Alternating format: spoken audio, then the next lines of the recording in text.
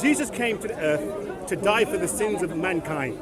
He never committed one sin. He said to the people around him, "Can you name one sin that I've done?" No, he didn't say that. None of them could name a sin that he's done. He was sinless. He never asked, "Did you commit?" He did. He said, "Can you listen here?" And he also said, Are you going to answer the question? Oh, yes, I answer your question. I'm answering your question. Go on, please. There's a woman that was caught in adultery. Yeah, I know. And he said, that's a forged verse. Forged. Whoever is out of sin. Is the 5th or 6th century addition? Hold on. Yes. Whoever was in the Bible cast the first stone. All of them went away. Yeah. Why did he cast it? Huh? Why didn't he cast it if he was without sin?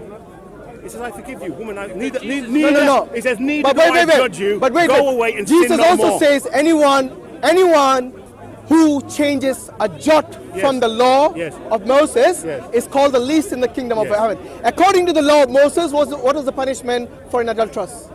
Stoning. Did Jesus stone her? No. So he broke the law. Thank you. No. See, you he broke the law. Jesus says. Jesus' own statement was, "I've not come to abolish the law, but I've come to fulfill it." Now, if Jesus was indeed without sin, and he was the one who would not break the law of God, Jesus should be the one who should have stoned that woman. But no, he not only broke the law, but he said, "You're forgiven." So basically, Jesus is now breaking the law, plus, if he was without sin, not even stoning her. See, Jesus was the only one. Because Jesus said, "The one without sin shall cast the first stone." If Jesus was without sin, why did he not cast the first stone?